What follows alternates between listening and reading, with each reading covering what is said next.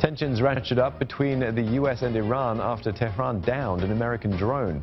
President Donald Trump says Iran is making a big mistake. But Iran says it has indisputable evidence that the drone had violated its airspace.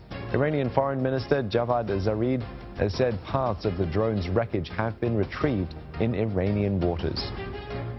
For more on this, let's cross over to Ahmed Kazani in Tehran for the Iranian perspective. Ahmed, Iranian state television today aired what appears to be debris from the U.S. military drone it shot down. Can you explain its significance?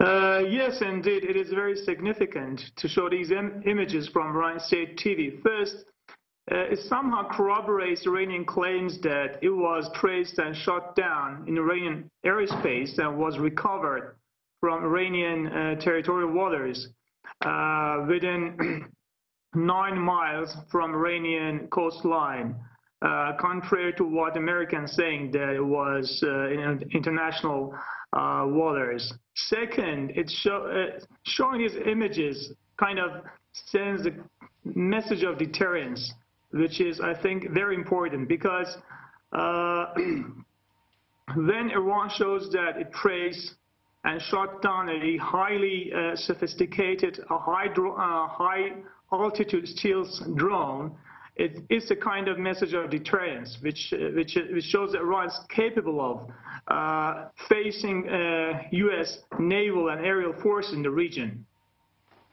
Ahmed, what has the local response been to these rising tensions? Is there any growing fear of all-out war here?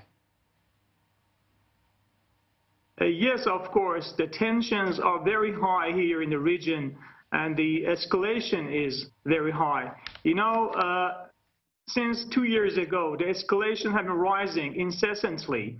First, Trump walks out from the deal. Then he appoints people like Bolton and Pompeo, who've been seeking war with Iran for a long time. Then the administration puts an embargo on Iranian oil export.